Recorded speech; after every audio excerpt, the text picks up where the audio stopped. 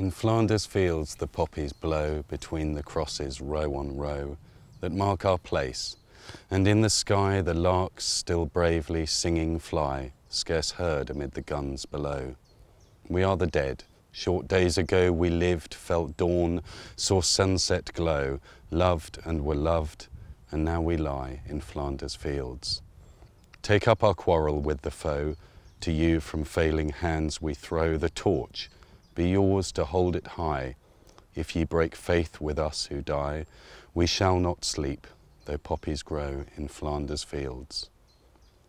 This is the first reference to poppies in association with war in a poem by a doctor called John McCree, who was on the front line in the First World War.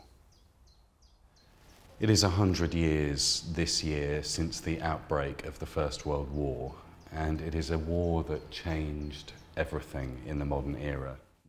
So no one was to know that a few short months after the end of the First World War and peace is declared, that the Western Front was going to be covered in blood red again, but this time it was with fragile, beautiful poppies. It's what started and planted the seed of the poppy being the symbol for remembrance and respect for those who give their lives and gave their lives. And I really wanted to do a sculpture, a piece to mark it in some way. And I thought about a root of an idea. Now, because of the John McCree poem from 1915 that I'd read at school, the poppy seemed like an icon to use. It is the icon of the First World War, and it started then with that poem and has carried through history as an icon of veterans and conflict and remembering. The other image that always popped into my head, even as a child, was the image of soldiers raising the flag on Iwo Jima in the Second World War. And that image is always burnt in my head as some sort of an icon of war. So starting with the poppy and that picture, I used those as the root and made my sculpture. So each edition sculpture is going to be basically labelled by day.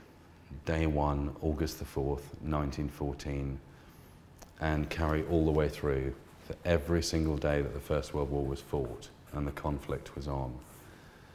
And that makes each sculpture unique, and as unique as every single day was in the First World War, and as unique as all of those who died in the First World War, which was really important to me.